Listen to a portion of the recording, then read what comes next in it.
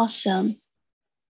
Hello, everyone. Great to have everyone back to the CITA seminar this semester. And today we are great to have Seunghwan, an expert of galaxy formation, to give us a seminar today. Seunghwan was a CITA National Fellow at UBC for 2 years before he recently joined us at CITA as a CITA Postdoctoral Fellow. At UBC, he worked with Professor Douglas Scott and Ludo van Verbeke, studying star formation in protogalaxy at high redshift, using both simulation and observational data. He got his PhD from Amherst University of Massachusetts in 2019, working with Professor Ho Jun Mo on galaxy formation and evolution. And he received his master in Seoul National University, working on halo mass function. His general research interests also include theoretical and observational cosmology. So today, Seunghwan will talk about constraint on galaxy formation from the cosmic infrared background optical cross correlation. So take it away, Seunghwan. Thank you. Thank you for welcoming me by giving an opportunity to take one of these seminar slots. So my name is Seunghwan. I'm a new postdoc fellow at CITA, but like just Jennifer introduced, I've been a CITA National Fellow at UBC for 2 years, so maybe not completely new from employment perspective. So at UBC, I've been working with Douglas, Riley, Ludo, but for this particular project that I'll be talking about today, I also work with a couple of guys at CEA as well, including Zhang Shao, Hervé, and Mark Hongchuan, who is a former citizen. I think Ludo was also a former citizen once upon a time. And I'm also a member of Euclid Consortium and Cephas Unions. And I guess I also have to probably belong to KISS collaboration at a certain point before the end of this project, since I'm using proprietary data of keys through Ludo, but not yet. I don't belong yet since I have too many keys myself already at home, so I don't want to add more keys too soon. And in the past, I also worked with Professor Jun Mo and his groups, who was my PhD thesis advisor at UMass. And then I also worked on a small project, mainly working with Mark Vogelsberger and his colleagues within the Illust TNG group before the data went public.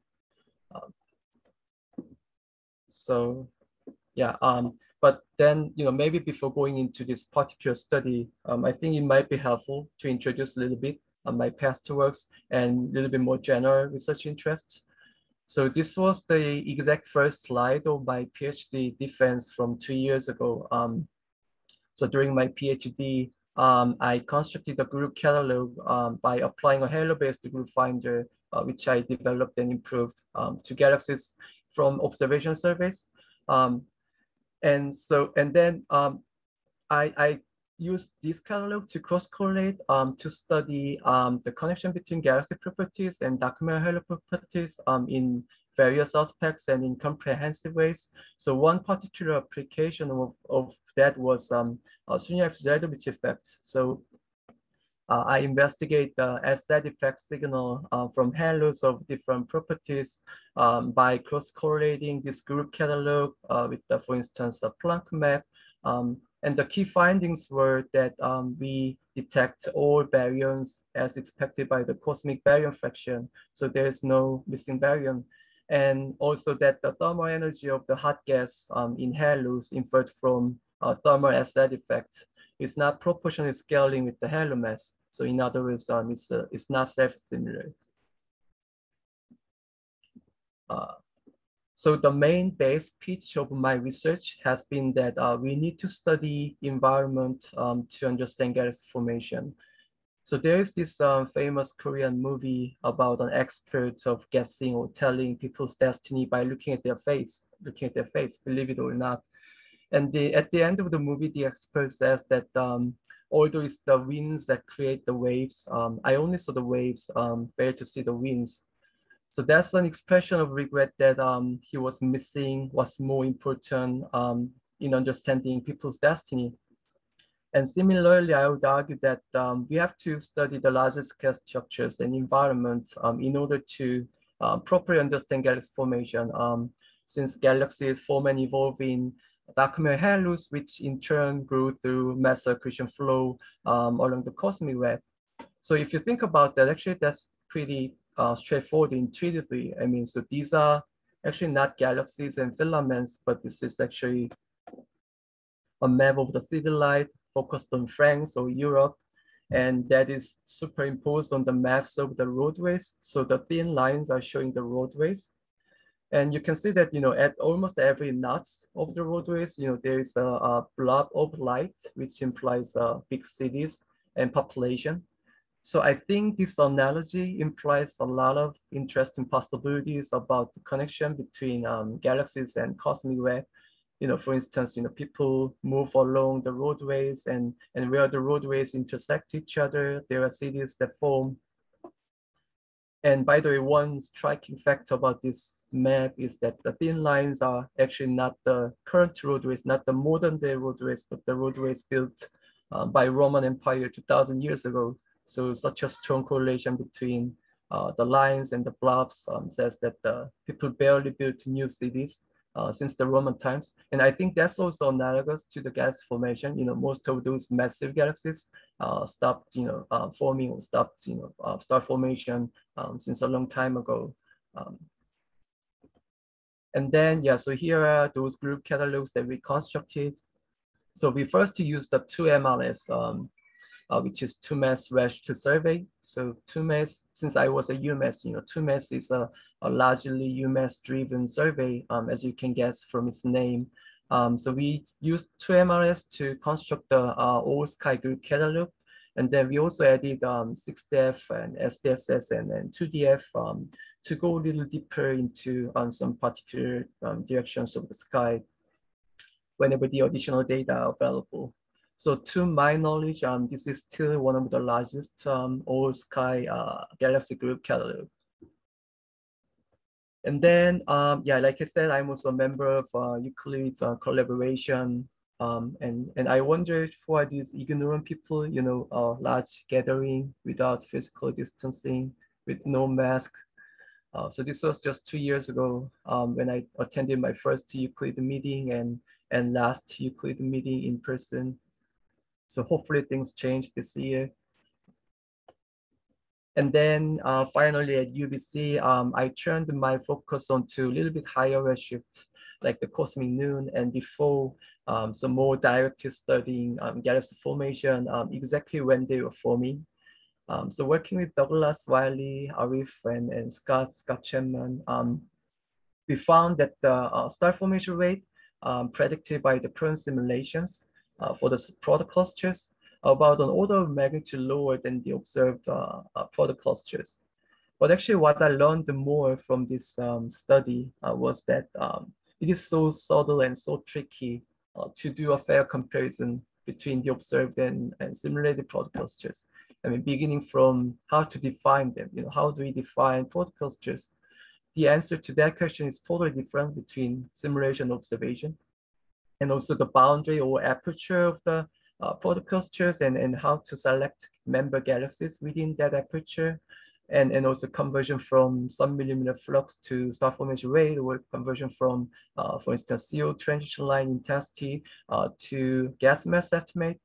So there are a lot of uncertainties included in this kind of comparison. So we paid extra amount of attention to those uncertainties. So basically the half of the whole paper is all about deep discussions and careful treatments about for a comparison to be fair. Okay, so I think maybe that's long enough introduction. So let me get into what I'm currently working on right now. So I will dissect each part of this project title for you to demonstrate why this is an inevitable thing to study and why this phrase is the minimum for that. So let me first begin with the why is the CIB an optical?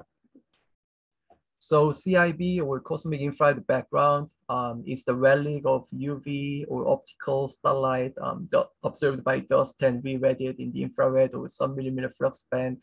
So as you can see in this plot on the left, for instance, actually the CIB contains more original starlight than the rest of the unobserved starlight in the UV band.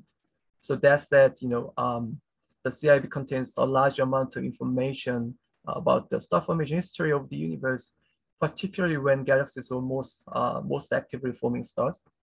So it is crucial to study the CIB for understanding galaxy formation.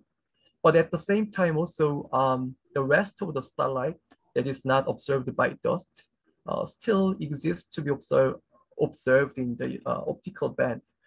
So both the CIB and the optical band contain a piece of information regarding the gas formation each.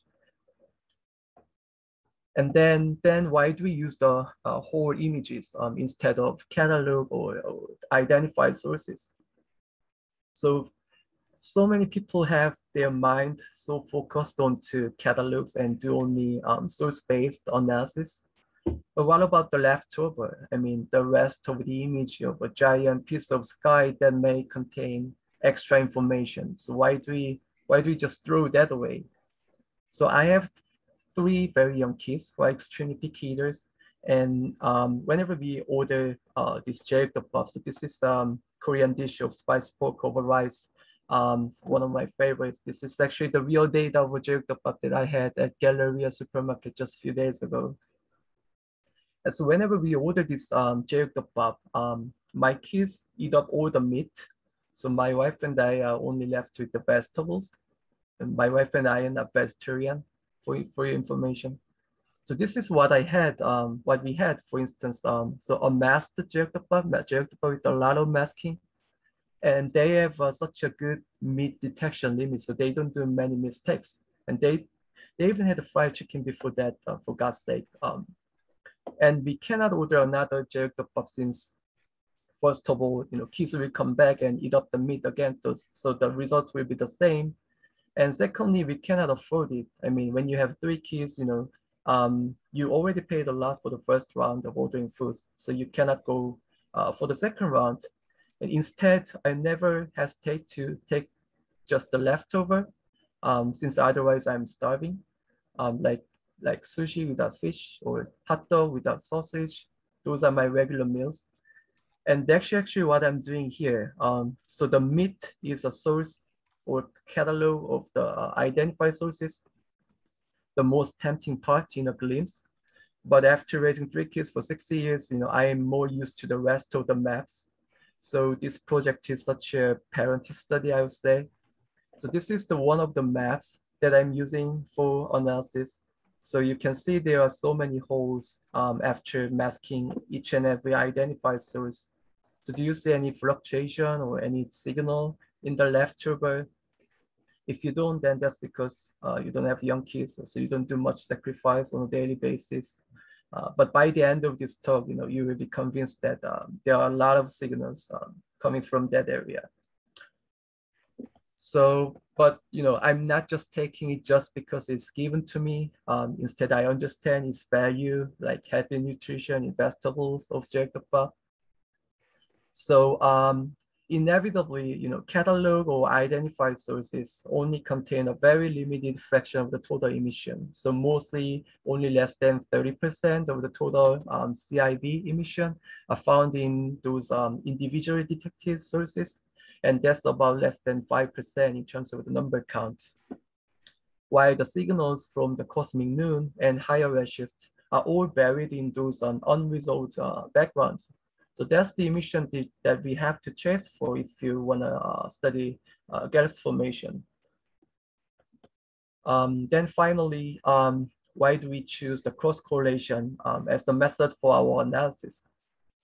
So many optical telescopes, particularly those that are ground-based, they suffer a lot from a lot of different noise sources, from the Earth's atmosphere to bright stars and instrumental artifacts. And so does the CFIS. So the CFIS is one of our data we are using. So the image on the right here, this one, is actually the CFIS map of one of our fields, which is the EGS field. And you see, all different kinds of contamination in the image, right?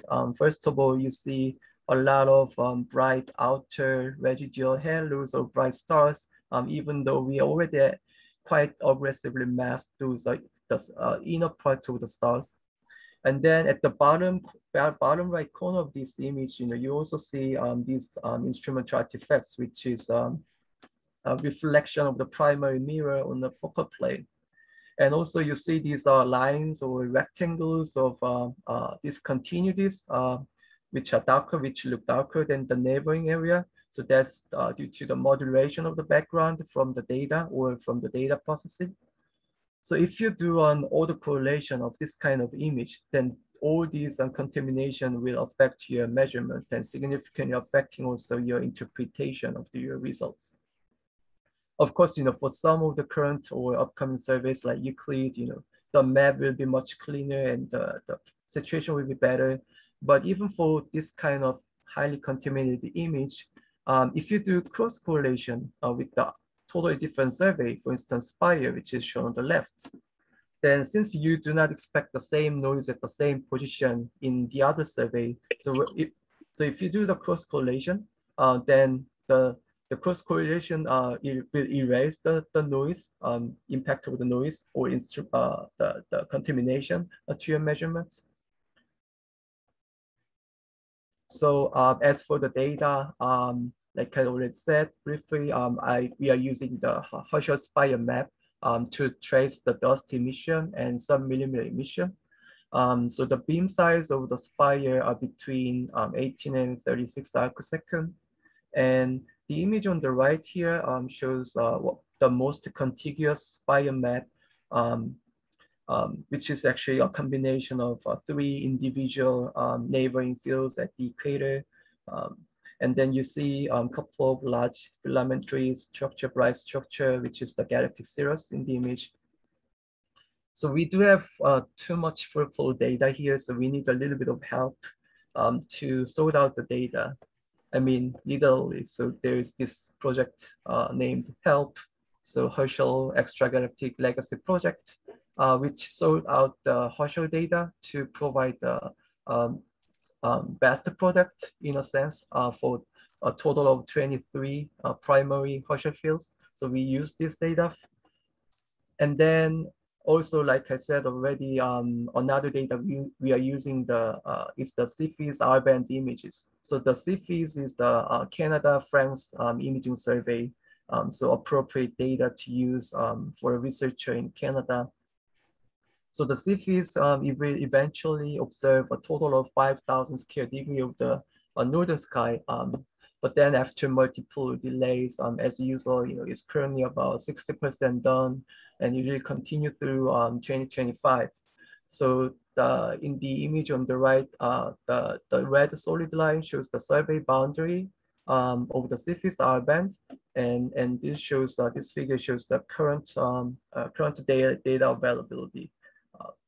So the CIFIS is also part of a larger collaboration called the unions. So under these unions, there are these CIFIS and PanSTARRS, Subaru HSC, and the recently joined the Wishes team from Japan. So with the CIFIS covering U and R band, and PanSTARRS covering G and Z band, and HSC covering PanSTARRS covering I and Z band, and HSC covering G and Z band. One of the main goals of this union's collaboration is to provide a ground-based support and complementary observations for the Euclid mission. And that said, we will eventually apply our study and methodology to the Euclid data. So here, the red solid line shows the survey boundary of the Euclid survey, which is basically the whole sky except the galactic plane and the Euclid plane. And the patches of different colors are showing, when each part of the sky will be observed with the Euclid. And the cyan line in the northern sky shows the survey boundary of the unions, and the same cyan line, but in the southern sky shows the survey boundary for DES instead of unions. Yeah, so from the CIFIS and Spire maps, we identify and choose 5 major fields that overlap between the two surveys. So the total combined sky area is about 90 square degree. And these five fields. So inside the red rectangles, I mean. So on the left, there are these four fields, which is FLS, EGS, LSN1, and LSN2. And then on the right, there is this another large big chunk of sky near the galactic pole, which is the H-atlas NGP field. So we cross-correlate between the Spire and CIFIS maps for these five fields, five areas. Then here are the images of those five fields from each survey. So the Spire maps are on the left and the CIFIS maps are on the right. So in the Spire maps, each of these little squares is the individual single CIFIS tile with the full visits of 3 times over the same sky area. So from these CIFIS tiles, we construct this large, big mosaic map of the CIFIS, which are shown on the right. So in this image, each of these black little dots is a masking we apply for bright stars mostly, but also there are a much smaller mask or irregular shaped mask that is mainly for galaxies. So like I said earlier, even after this much aggressive automated masking already, there are still a lot of stars, bright stars, whose outer part extend to the large radii to dominate the map in both amplitude and sky area. So we further manually check the map and mask those bright residuals. And in fact, we find that if we do not mask those bright residuals carefully, and all we get is just fake signal or statistical noise, since they are much brighter than our signals. And then yet another big decision we had to make was whether we want to use the low surface brightness or LSB data for the CIFIS or to use the non-LSB maps. So CIFIS comes in these 2 different flavors in its data processing pipeline and the map product. And very roughly describing, the LSB maps keep all the modes as they are, because they are mostly for the sciences such as tidal feature or Milky Way ISM, for which the fainter outer part of the objects matter. But then the disadvantage of this LSB production is that we have to block all these contaminated areas to look for our signals. So we are left with a much smaller area to do analysis with. On the other hand, the non-LSB processing that erases all large-scale fluctuations by estimating and subtract local background on every Archimedes scale. So after that processing, the map looks much cleaner. But the problem of the non-LSB processing is that it erases, any mode just on the scales larger than Archimedes, whether it is artifacts or stars or Milky Way contamination, but also potentially our extragalactic signals. So that's the problem. So here is another example which shows a whole single CIFIS tile, LSB tile, being totally unusable due to this one single bright star or artifact at the bottom right corner of the tile. But after the non-LSB data processing, map looks much cleaner. It's cleaned up a lot, but it's cleaned up a lot together with the potentially our extragalactic signals also removed. So for that reason, we do not use the non-LSB. Instead, we choose the LSB data for our analysis.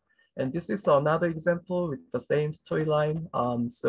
But here, instead of those pointy sources, you also see this little bit larger scale filamentary structure near the center of the image. To me, it's likely to be the galactic cirrus instead of extragalactic signal. But even if, no matter what that was, even if it was our extragalactic signal, that is completely removed by the non-LSB data processing, as you can see on the right.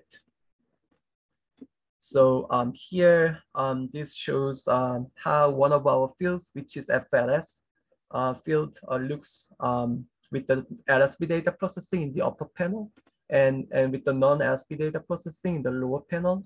So you see, this large filamentary structure of galactic cirrus once again, which is nicely represented in the LSB map. But then after the nodal split processing, in the lower panel, that feature, together with the many other large scale structures, are completely gone.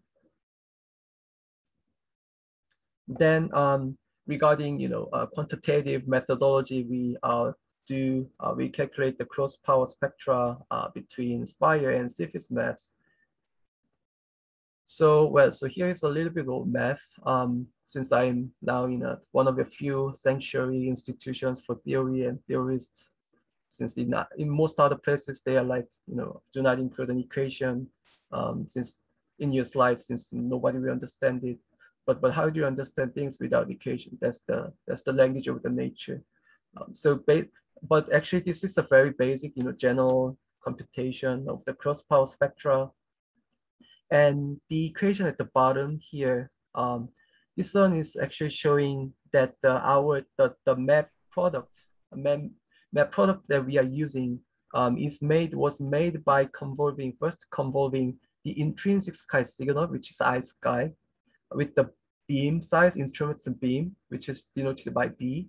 And then there is also instrument noise added, which is denoted by N. And then here, next, the T stands for the transfer function.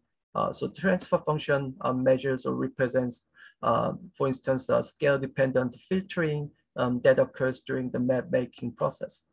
And then finally, there's the masking, which is a multiplication in the real space and thus a convolution in the Fourier space. So based on this schematic equation, we recover the true underlying power spectra from the directly measured cross power spectra following this set of equations. So I will not go into the details of this equation unless there's a question asked about that.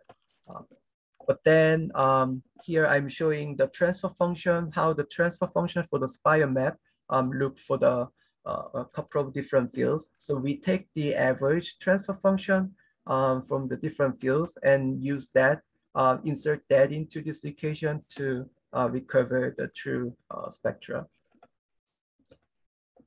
Okay, so the detection of cross-correlation signal obtained with those equations is very strong. So here, the black symbols are showing the total net power spectra between the Spire and CIFIS maps. But here we take an extra step, which are shown by the blue and red symbols. So while the black symbols show the net power spectra, we also separately calculate the cross power that comes from in-phase and out-of-phase components. And how we do that is that we first calculate the phase angle difference between the two Fourier transforms, which is one for Spire map and the other for CIFIS map. So we calculate the phase difference for each pixel of the two maps. And then we separately compute the cross power that comes from the pixels with the phase difference less than 90 degrees, so pi over 2, and greater than pi over 2. And the former is sort of in-phase cross power component, which I show by the blue. And the latter is sort of out-of-phase component, which I show by the red. So in a sense, the blue measures a positive correlation and the red measures a negative correlation, and the black is the net of the two. So in case of no net correlation at all, then blue is expected to be the same as red. And if the blue is higher than the red, then that means there is a net positive correlation. And if the red is higher than the blue, then that means there is a net anti-correlation. So that's how to interpret this blue, red, and black thing. But then another separation we make for the data is that, for one set of measurements, we use the original CIFIS maps where only the stars and artifacts are masked. So that is shown in the upper panel. And for the other set of measurements, we use the CIFIS maps where not only just get stars and artifacts, but also every identified galaxy is also masked. So that map is shown in the lower panel. And the cross-correlation signal that I showed in the previous slide was based on the upper panel. And then do we also detect a strong cross-correlation signal from the lower panel. So is there any signal coming from the complete background? And if yes, then how much is in there? So here are the answers. So even from the background only map or galaxy master map, we detect quite a strong correlation signal. So like I said, according to the interpretation of the blue and red thing, you see the blue is higher than the red, which means there's net positive correlation. And also here, we also plot the dotted line, which represents empirically estimate the noise level in case of no correlation. So we obtain the dotted line by randomizing the phase of the Fourier transforms. So the fact that the black, which is the net power spectra, is higher than the dotted line, the noise level, says that there is a signal in excess of statistical noise. So we find quite a strong correlation signal in all three spiral bands. I'm sorry, Miss. Sorry. What do the blue and red mean again? Sorry, you mentioned before, but I missed it, I think. Right. Yeah. So I mean, during our project of over a year, we've been always, whenever we have a new meeting, we always confirm what was the meaning of the blue and red. So blue is kind of measures positive correlation only, and then red kind of measures negative correlation only between the two maps, and then black is kind of the total sum. So blue plus red, actually blue minus red in schematically. But yeah, so is that enough for? I don't understand what that means. Does the blue mean that you're only taking the positive? Does it mean that you're only correlating with parts of the map or something? I mean, oh yeah. So we do this on the Fourier space. So we Fourier transform both of the CFIs and spiral map, and then for each pixel of those Fourier space map, we do have phase angle information of each Fourier transform, right? But then we based on the phase angle difference, so difference in the phase angle between the CFIs and the spiral map for each pixel, we only selected for the blue. We only select the pixels with phase difference less than 90 degrees, less than pi over 2. And then for the red, red is the rest of that. So the pixels, power from the pixels with the phase difference greater than pi over 2. So that's how we calculate that. And so why do you do this separation of these? Right.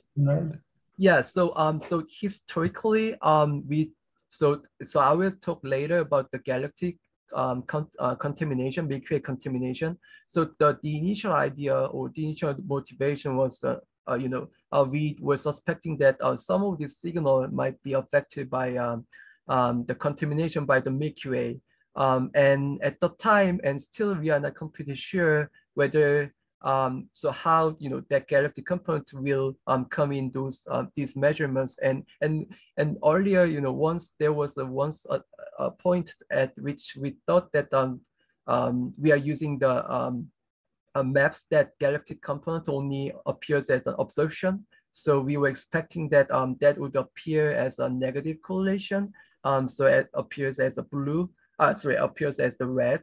But then later the story got complicated, and now we are using this blue and red separation just to ensure that since we are taking for the y-axis value here, we are taking just absolute value, right, or amplitude. So even if there is no signal, but totally just statistical noise, that noise also will appear as something like black. I mean, some positive number. So to ensure that we are detecting signal in excess of noise, we did two different things. One is blue and red separation, and the other is the dotted line to see whether the net power spectra is located above the dotted line. So yeah, so there's been a little bit of history of separation of blue and red, and now is we are using that with a different purpose than the original purpose, initial purpose. But yeah, but still we just continue to use that. So maybe that's the reason why it's confusing. It's confusing to others. Could I jump into this for a second? Yeah. I'm a bit surprised as well. Why wouldn't you do cosine and sine? Because in that case, what you would get is a small sine component. And the issue is, if there's, galactic contamination that's still in there or something, would you tend to get a signal like that in sine? But if you were dealing with a pure sky, you wouldn't get a sine term? Yeah, I mean, so this was one of many attempts that we tried. We just so yeah, we also considered use treating taking real part and imaginary part and then different angle defining different spaces and so on. But we just so this is just one of the choices that we just made. Yeah, so yeah, so there is no clear answer. So there was no clear reason that we just specifically chose this made this choice instead of other possible ways to do the same thing. Yeah.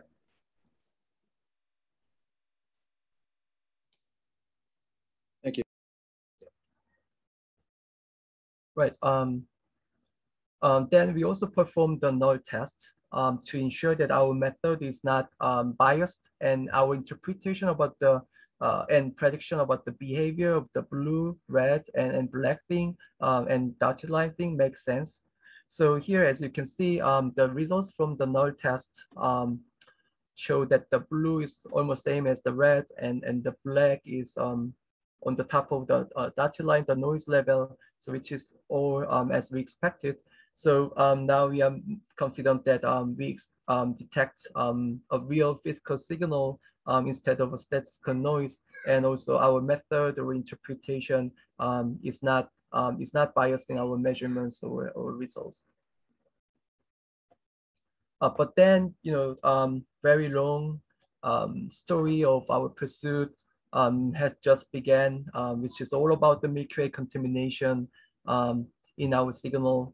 So unfortunately, the Milky Way component also appears as a positive correlation, as you can see in these images. So the upper panel shows the spire map, and the lower panel shows the surface map of the same field, which is FLS.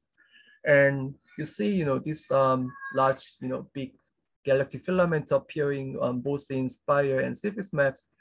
So, I mean, so even if it's not the entire detection, but there could be still partial contribution or contamination from the Milky Way component in our signal. So how do we account for that? How do we subtract that component from our measurements?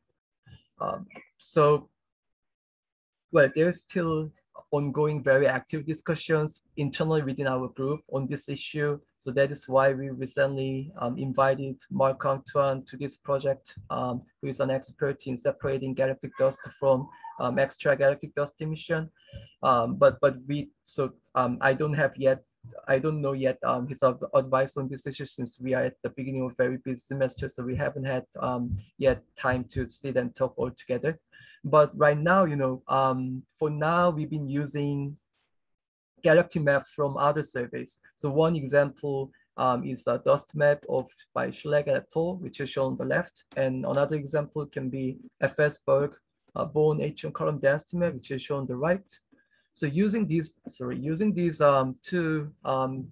galactic maps, we do a pixel to pixel regression, nonlinear regression between one of these galactic maps and either spire or a surface map, and estimate and subtract the resulting average regression from the spire map or surface map to get a Milky Way free or galaxy free map, assuming that the regression is tracing the Milky Way component. So, but then the question is, how do we know that a method works well or not? So how do we check the result of the method, performance of the method? So, well, so we need also some more conversation on this issue But then right now in my mind, one way to do this is that since, if the method works perfectly well, then we do have a Milky Way only map in one hand and the Milky Way free map in the other hand. And if the method, perfectly separate the two components, then if we do the cross correlation between the two maps, and then that should be 0, right? So that's what I check and show in this left panel. But there are a little bit of sign of blue being higher than the red for the first few beams on large scales, which means there is a net positive correlation. Maybe due to residual galactic component, which was not subtracted perfectly by the method. But at least for the intermediate scale and then small scales, the blue is becoming much closer to the red, meaning there's no net correlation and there's no residual Milky Way component. But we are not entirely sure about this test yet. So hopefully Mark Antoine can show us a way to be more sure on this issue. But then the next question that we had was, if the signal is that much strong as we find from our measurements, are we supposed to see it by eyes directly from the maps? And the answer was definitely yes. So well, there's some discussions for the background only map, but at least for the galaxy map, for the original maps, it's so clear that we can easily identify relatively large area of like 10 Archimedes across that contain multiple sources at exact same location in both Spire and CIFIS maps. So one example of such is shown on the left here, which is part of the EGS field. So you can see there is this N-shaped alignment of arrangement of galaxies near the center of the image at almost same positions. And also another example is shown on the right here, which is part of the LSN1 field. So not only the circular pointy sources, there is this little weird shaped U or V shaped or hot shaped blob of dark area just to the left from the center of the image. So that could be a couple of galaxies aligned along the line of sight. So that has a very similar shape and then at the almost same position in both maps. And this is also another story, but for the background only map. So I will do this part real quick. Since the lower half of the surface image is highly contaminated, so we do not look at those areas. So I will just block. And then also there are bright residual outer halos of stars. So we also block, for instance, here. So we also block those areas.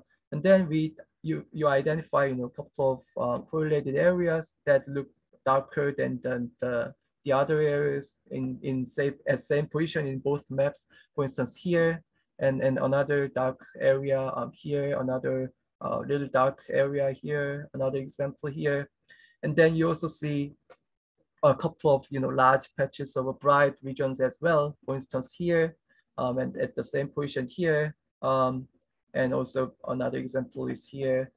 So it looks pretty consistent with our measurements, at least that we see correlated regions by eyes. But then here is a little bit more math. So I admit that now these equations are a little too many for a 15-minute talk. But I will do this very briefly. The power spectra consists of 3 components, which are 1 helioterm, 2 helioterm, and the shot noise term. And for 1 helioterm, for instance, that's calculated by this. So here, within the flat sky approximation, Limbo approximation. So here, chi is the comoving distance, and mh is the halo mass, and dnh over dmh is the halo mass function. And u gal k here is the galaxy distribution within halos, the Fourier transform of that. So we use the NFW profile for this. And then the only part left that we model are these S bars, which are the average flux at given frequency for central galaxies and satellite galaxies separately. And then another, so here's the same calculation, similar calculation for the Taylor term and for the Shan noise term. Then, like I said, the only part that we model is these as the bars, the flux. And that is for central galaxies, for instance, that is directly related to the star formation rate. So here, italic S, MS, that's the average star formation rate of the main sequence galaxies. And K is the conversion between star formation rate and total infrared luminosity. And there are two Fs, which one is for the conversion between total infrared luminosity and some millimeter flux at given frequency. And another FQ is the French diffraction of galaxies as given stellar mass. Then we further model this SMS, the star formation rate, with a total of 4 or 5 model parameters, which control relative dependence and mass dependence and the overall normalization. And then the calculation for the satellite galaxies is just the same, except that here it's integrated over the subhalo mass function. So, so here are some preliminary results for the model fitting. So here the red lines are showing the model fit from the formalism, and the blacks are showing the observation measurements. And the solid line shows the total model fit, and one halo, the dashed line shows the one halo term, and the dashed line shows the two halo term, and the dotted horizontal line shows the shot noise term. And you can see that the one halo term, so even if the upcoming feature surveys extend to the larger scales or small scales, the one halo term is not constrained very well. Since it's dominated by the two halo term on large scales and dominated by the shot noise on small scales. But otherwise, overall the model fit is reasonably good. Can I ask, sorry, what is the distinction here between the one halo term and the shot noise? Yeah, so one halo term is basically the cross correlation between galaxies within the same halo. While the shot noise is basically actually the each individual. I mean, all the correlation of, so it's sort of all the correlation of each individual galaxy. No matter where they are. I mean, no matter whether so that just totally depends on the number density instead of any distribution within the same halo. So. Have you somehow subtracted the shot noise from the one halo term? Is that what you mean? Yes, yeah, right.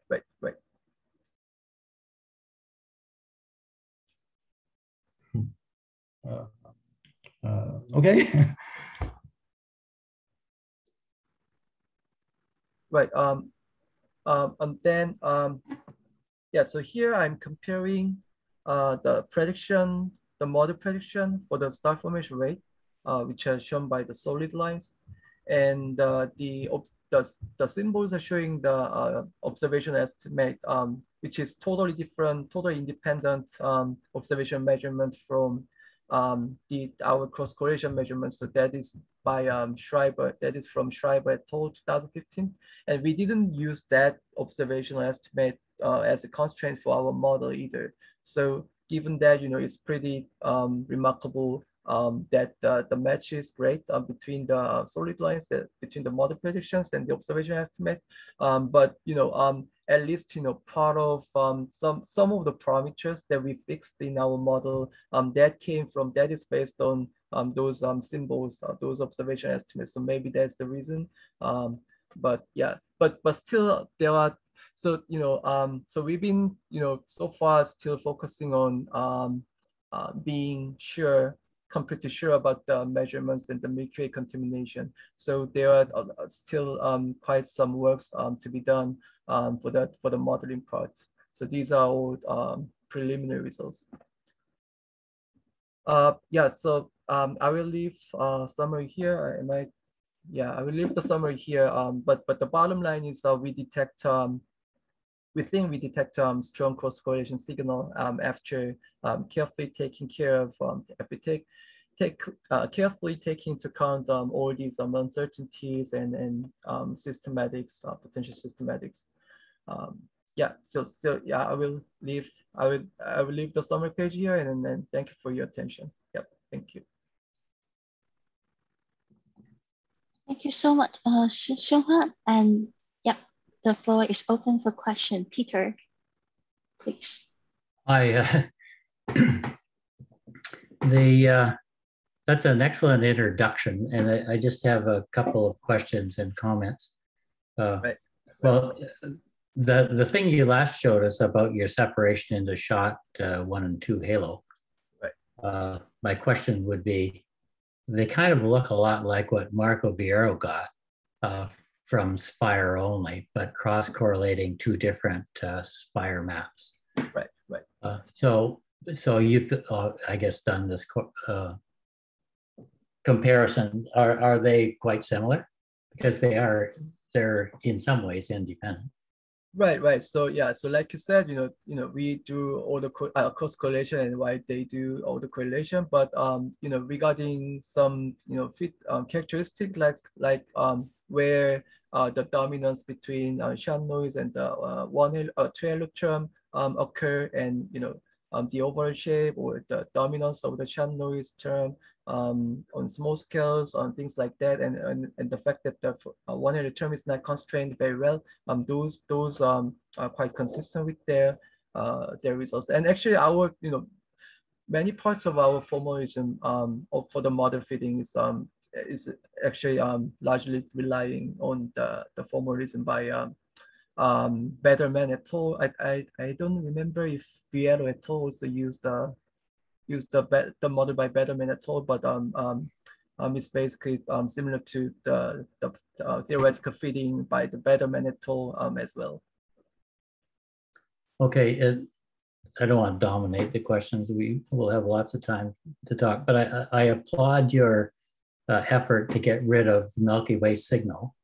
And in FLS, if you correlate the FLS H1 with what we see in the thermal dust emission, it's not actually a good correlation, because either the emissivity is changing or there's H2 dust, or there's H2 gas, molecular hydrogen gas in the H1. I don't know the answer, but I think I would throw up my hands and say, we know it's a galactic filament, and just mask the damn thing. Right. So that's one. That's not so much a question as a comment. Another is that we've got nice arc minute resolution observations in H1 of the ASN1 field. So you and Antoine Marchal should get together and look at that, because at 1 arc minute resolution, you can see what's going on. Not like CFIS, that's just got terribly good resolution, but at least you're getting closer to what Spire sees. And you might be able to use that to learn something about how to get rid of the cirrus. Right. Yeah. Okay. So yeah. Anyway, we'll talk. Thanks. Yeah. Thank you. Cool. And we also have Qing. Do you want to unmute yourself? Yeah, sure. Wonderful work, Seunghwan. This is very relevant to what we are doing using the Dragonfly telescope. So I have 2 short questions. One is, when you gather the montage mosaic from the optical images, there must be a sky subtraction in the data processing. I mean, global or local. So how do you assess like how much light might be like reduced, or like part of the signals would be removed like during the analysis? Like, is there a measure for that? And my second question is, what are the power index of the power spectrums? Right. Yeah. So maybe so when we construct this mosaic map, actually, so we don't do any additional funny process that we apply to this process ourselves. So it's basically just we only cut the, so there is a little bit of overlapping area between tiles, so we only cut those area since we found that, so we anyway through that overlapping area from our cross correlation analysis, since we found that sometimes there is signal to noise is different, and sometimes that that feature looks too bright to block our signal, so we just throw that away. But otherwise, we just put together the CFS tiles to construct the mosaic map. So maybe, so is there any particular thing that you have in mind when you say data processing for making mosaic map that might affect the measurements?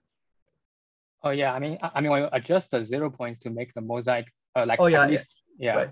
There must be like a slight subtraction at least on the size of the chip. Right. Yeah. So we had a little bit of discussion on this. So Ludo, for instance, said it is worth checking that. But then oh, sorry, the Zhang Chao said it's worth checking that when Ludo was, I didn't think that would be significant factor, and then we could just do the experiment, and looks like the